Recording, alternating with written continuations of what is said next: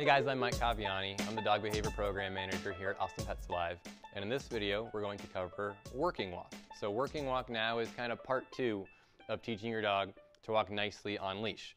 You've watched loose leash walk, you've practiced loose leash walk, you and your dog are pretty comfortable with that beginning introduction to footwork, to pressure and release, and to this idea that being near the person is much better than pulling, right? So now we've covered that, great, but now let's take it to the next level. And now let's teach our dogs to walk right by us. Not just not pull, but be right in what we call working position. So be right in working position.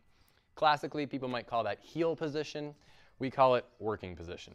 Doesn't matter. Also does not matter what side that is, but you want to pick a side and stick with it, all right? So at APA, we teach all of our dogs to walk on the left. It really doesn't matter though. We have plenty of clients who want their dog to learn to walk on the right.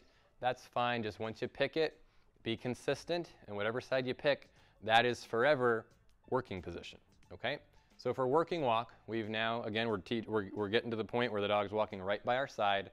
So it's going to be more strict than loose leash walk, right? We're not just saying you can't pull, we're saying you have to be right next to me. So right next to me is the sweet spot. That's where there's no leash pressure at all. That's where the food and the cookies come in. That's where the praise and the petting comes in.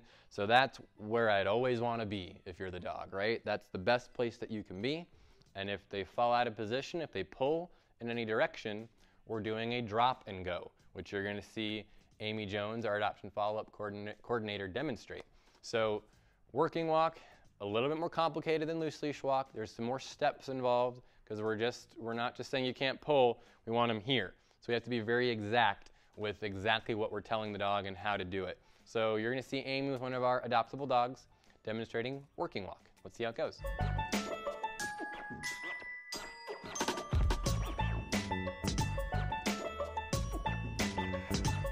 All right, we're going to be covering working walk now, guys. So this is Amy and Oliver. We're going to be going over working walk. So before we start walking, let's just talk about some hand positioning.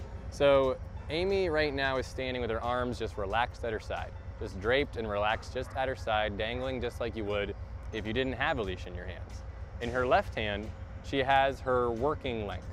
That's just the least amount of leash she can give Oliver where he's not feeling leash pressure, right? But we don't want to give him too much working length.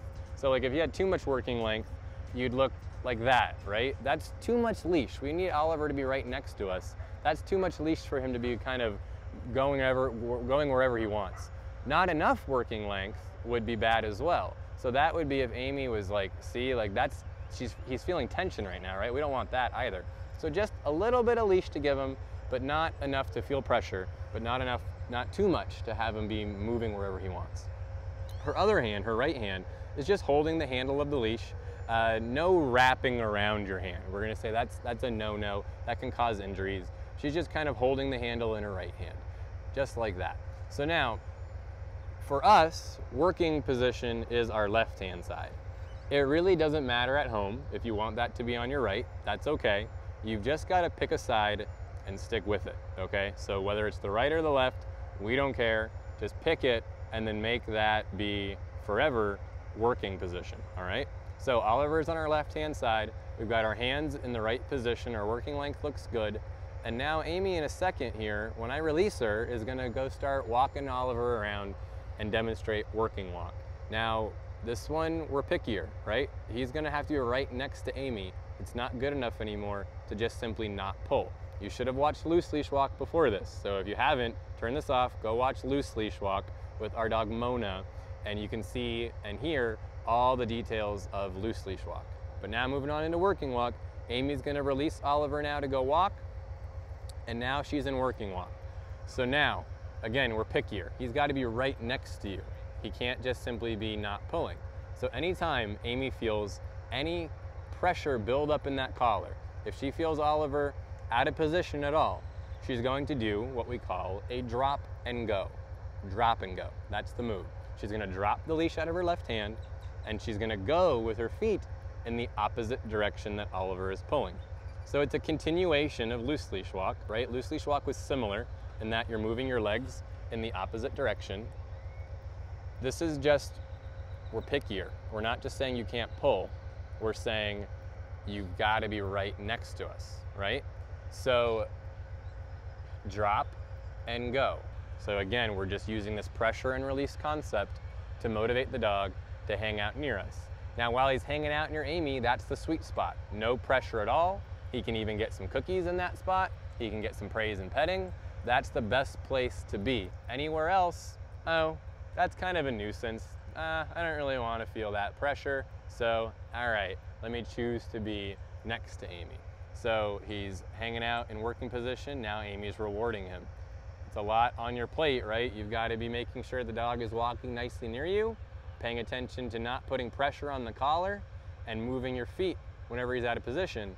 And then showing him that's what we want from you. Absolutely, good boy when he's near you. Praise him, pet him, give him treats, whatever is motivating to the dog to show him that that's the sweet spot. So he's trotting along like a show dog next to Amy. Amy rewards him for that.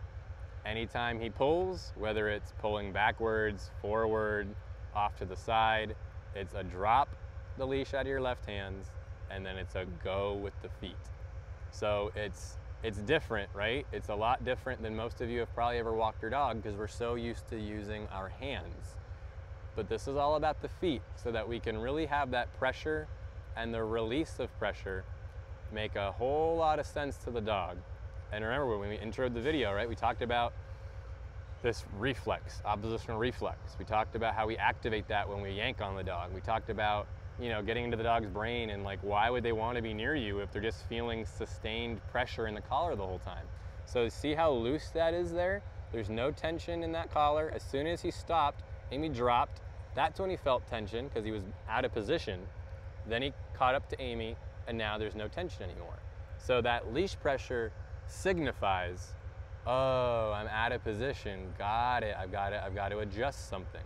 That's the only time you should ever feel pressure. He pulled forward, Amy dropped, she went with her feet and got him right back in position. We're going to do one more lap and then we're going to bring Amy closer on in and we're going to kind of break down each part of what a drop and go looks like. That was another good forward drop and go. So Oliver lagged behind. Amy dropped the leash out of her left and moved her feet forward. She didn't turn around. She didn't go back to him. She just dropped the leash out of her left hand and moved her feet forward. So we're still in a good working walk here. That looks nice and relaxed. We're gonna come to a stop and sit in front of us for a second. Just going for that auto sit, very nice. All right, so this is hopefully making sort of some sense to you by now, right? You probably have a little bit of a muddy idea of what we're talking about, but let's kind of go over some of the common areas that we see people get hung up, all right? So I'm going to release Amy to do some working walk again in a second, and we're going to demonstrate first each part of the drop and go. So first we're going to show you why we have to do the drop, right? If you don't do the drop, then that dog is just feeling consistent, sustained leash pressure that they can't turn off, and we've talked about why we don't like that. Then we're going to show you, oh, there's our train nearby. Then we're going to show you why you need to do the go. So if you do the drop, but you don't do the go, we're going to show you why that's just not really that efficient. And then we're going to put it all together. We're going to do the drop, we're going to do the go, and then there's this last part that you need to kind of make sure you're smooth on to get the dog back in working position as you head on your walk again.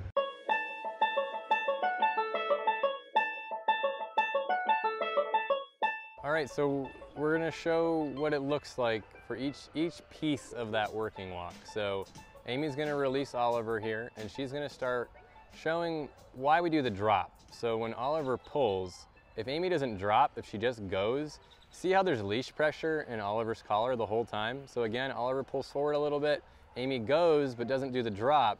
That's just sustained collar pressure, which we've talked about already about why we don't want to do that. So that's why we do the drop. All right, so now Amy's walking and she's gonna do the drop in a second, but she's not gonna do the go part. So so Oliver's walking, she drops, but she doesn't go. So now what, right? Oliver's kind of standing there. He's not sure what the next step is. So it just can kind of take too long. We just don't feel like that's that efficient. So we're gonna show you that one more time. So she's walking with Oliver. He's walking nicely, but let's say he pulls, So he pulls towards the camera. We'll show you from this angle. So he pulls, Amy drops. Now Oliver's out there in front of her.